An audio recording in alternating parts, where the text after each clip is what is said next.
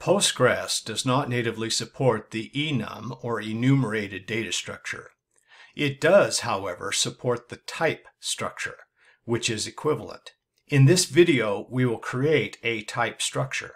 Open pgadmin4 on your local computer and connect to your remote render.com database service. Expand the server, then the database, then schemas until you can see the types item.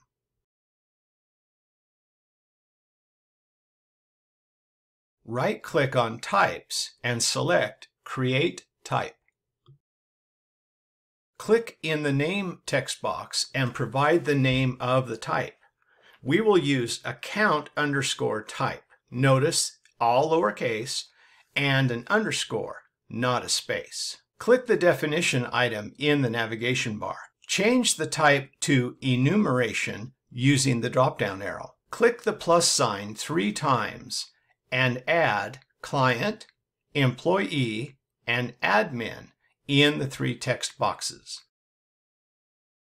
If you click the SQL navigation item, you will see the SQL code that is being written by pgadmin to create the type. If you're a student in the course, you will want to highlight, copy, and save this SQL code as directed in the course materials. Click the Save button to create the type. In the database panel on the left, you should be able to expand the Types item and now see the new account type listed. That's it. As you create new tables, you can use the type as a data source in the table.